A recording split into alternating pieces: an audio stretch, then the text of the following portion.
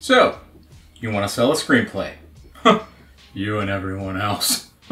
Now, if you've spent any time on Google, then you probably have learned that in order to sell a script, you need an agent, or what is commonly known as a literary agent.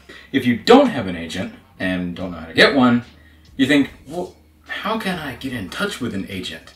Well, let's get into it. I am Carl T. Rogers, a story philosopher, a writer and director, helping you to launch your screenwriting career.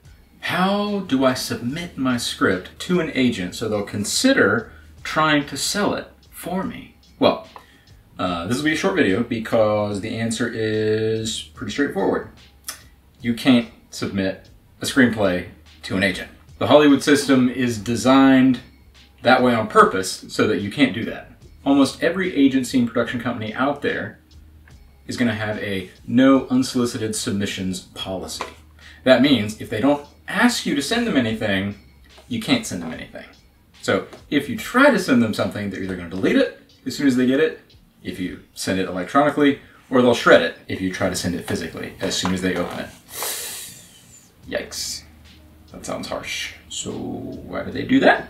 It's because they hate up-and-coming screenwriters? Well, no. It's because to them it's not worth the time and especially the potential liability for them to look at your work when you're not vetted, when you're not already in the system. I talk more about how that works in my free masterclass, which you can watch up here. And so while agents do work to acquire favorable deals for their clients, once you are in an agreement with an agent and they are actually your agent, they do things for you, especially when it comes to selling the script or getting you signed on the writing gig. But it's actually more important to have a manager than to have an agent. So that's often one of the first things that people need to realize, is that they need to first get a manager before they even worry about trying to have an agent. If you want me to explain the differences between an agent and a manager, let me know down in the comments. That's the answer to your question. I know that might sound like a dead end. You know, how do I submit to an agent? Well, you can't. Thanks for nothing, Carl. However, it is still possible to sell your screenplay without an agent or a manager. So you might think, well, how does that work? And how often does that happen? Well, you're in luck, since I cover that in this video right here.